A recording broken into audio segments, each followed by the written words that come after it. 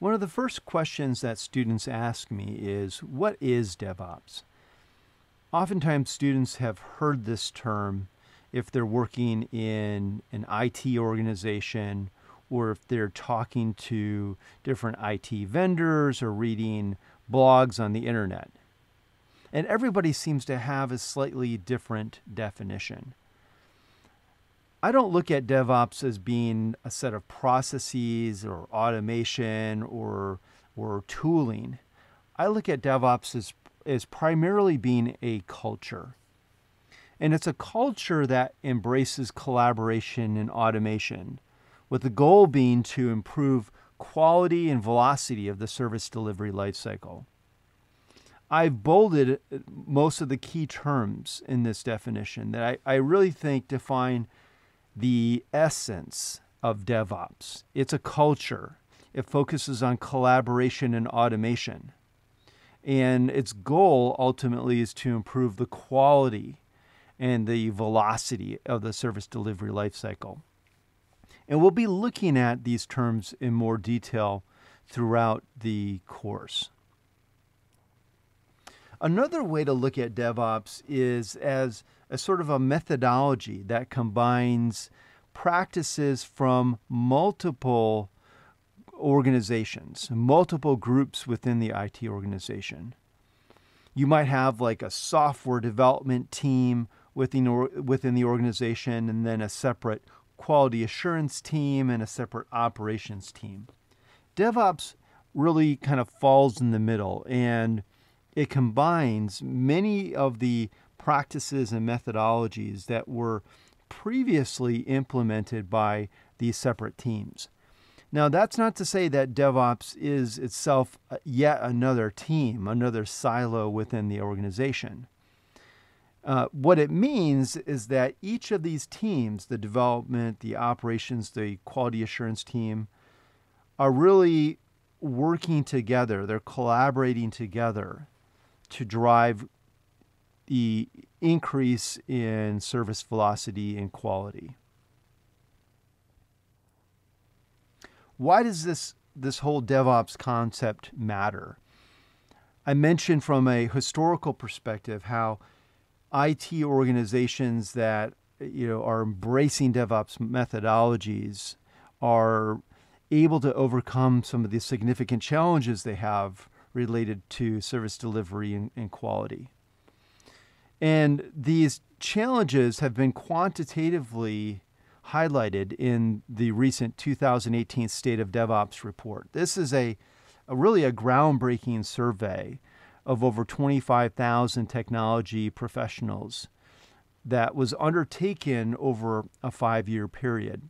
And its purpose was to try to quantitatively understand how these practices might be associated with IT performance. Because up until that point, most of the sort of reports were anecdotal. People were talking about implementing practices to improve service delivery, and they were providing anecdotal evidence of how it was working in their organization.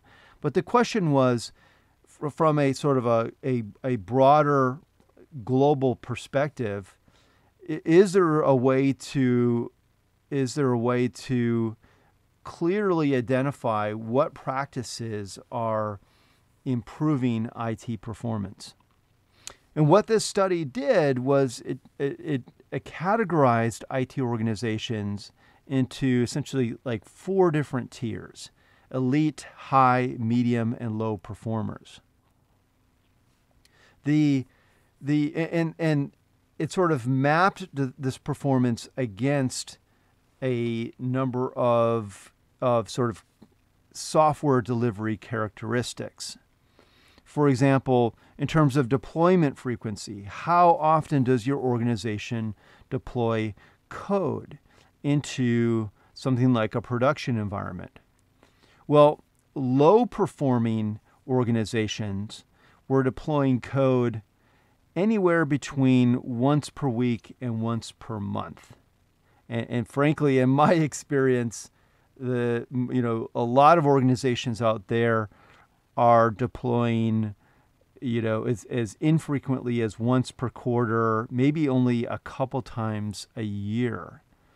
And for decades, that was really the norm. I'd say most organizations that I've worked in would be sort of, quantified as low performers, according to this chart. On the opposite end of the spectrum, elite performers were organizations that were deploying changes multiple times a day to their production systems. In terms of change failure rate, is another example. So how often do you experience a failure after making a change? What's your change failure rate? And this kind of goes to the quality of the software that you are delivering. Low IT performers have a high change failure rate. They're seeing anywhere from 46 to 60% failure rates, meaning that up to 60% of the time after they deploy a new update to production, they have some sort of failure or defect that they've introduced into their production service, and they have to then figure out how to quickly remediate that problem. Elite organizations may still introduce failures, but they introduce them at much lower rates, anywhere from 0 to 15%. And the key here is that if they do introduce a failure, the time to restore their service is very fast. So elite performers are able to restore their service in less than 1 hour, whereas low performers may take between 1 week and 1 month to restore their service. So you can see there's a massive difference in performance levels and the ability to deliver changes and the ability to reliably deliver changes to a production environment. The goal then for nearly every organization is to try to figure out how do we move from the low performer tier to the medium, high, and then eventually elite performance tier. And you'll learn many of the methodologies that the elite performers use. And we'll talk about how we can introduce those within our organizations. Here's another way to kind of look at some of these statistics. The elite performing organizations are able to deploy code 40 times more frequently than low performers. They're able to recover from incidents, from production incidents, over 2,000 times faster. And their change failure rate is 7 times lower. These are statistics that have a meaningful impact on business and on the performance of not only IT organizations, but the business as a whole. And this is the statistic I like the best.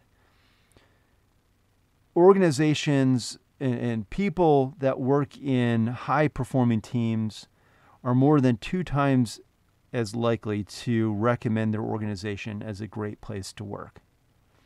People really like working in high-performing organizations. And if you're able to create a high-performing IT organization, you're able to attract and retain talent more easily.